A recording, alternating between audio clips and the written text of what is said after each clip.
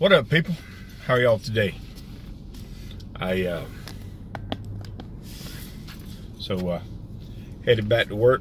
Get me another 12 hours. This job just runs me in the ground. So it's the hours, it's not the job itself, and it's the heat. That's all right.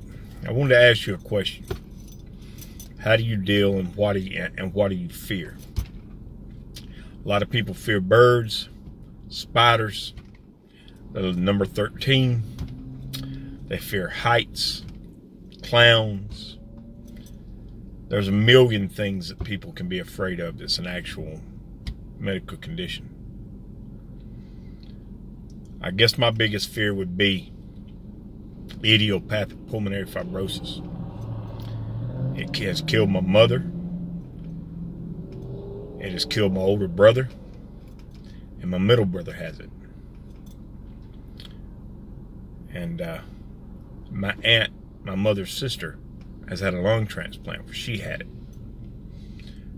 So there's a good chance that I may have it or come down with it. It's a brutal disease that eats you up, scars your tissues, your lungs to the smallest degree, and doesn't allow you to pass air like you should. So that's my fear. How I deal with that fear, I'm still learning, because it's one of them things that you really can't, I really can't explain. How watching somebody cough themselves to death. Every time you talk to them on the phone, they're coughing. And that's basically what happened to my brother. They've come a long way, though. The drugs they have for idiopathic pulmonary fibrosis, or IPF for short, is a lot better now. There's been two that they passed in 2014 for treatment of IPF. Here's the other thing. My mother didn't have that option because it wasn't approved in 2000. My older brother died 2 years ago, but nobody would go far enough. The VA wouldn't go far enough to go ahead and biopsy him. Having this in our family, they just blew it off as always something else.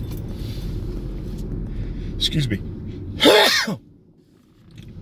I say that to say this. I've had every test done except a biopsy, which is the only clear way to have it diagnosed.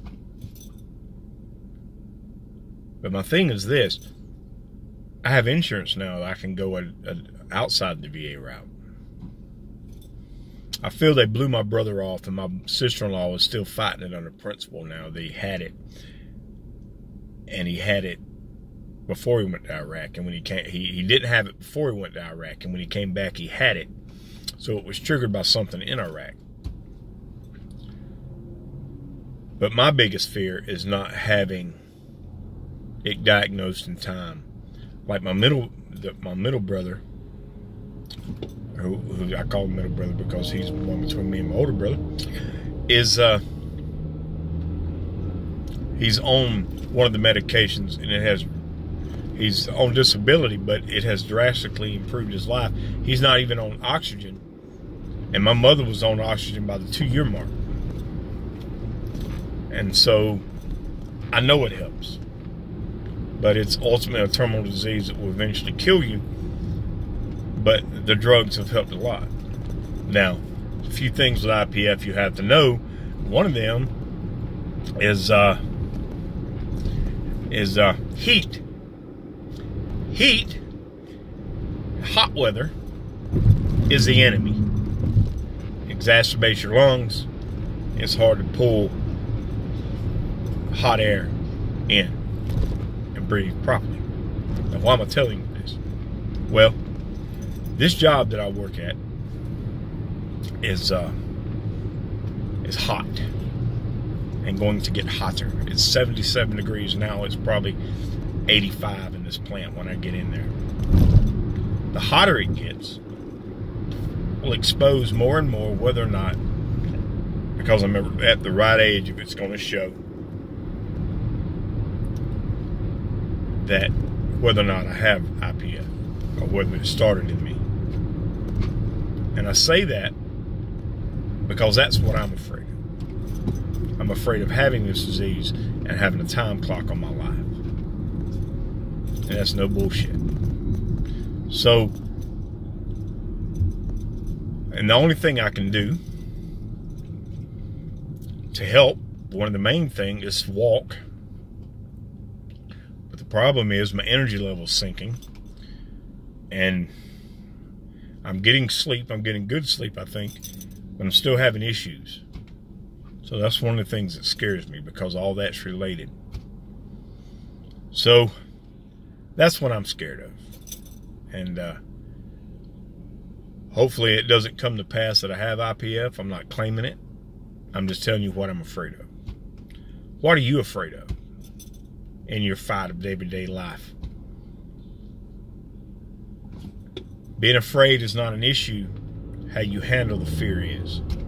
So, hit the like, subscribe, bell for notifications, and I'll talk to you later.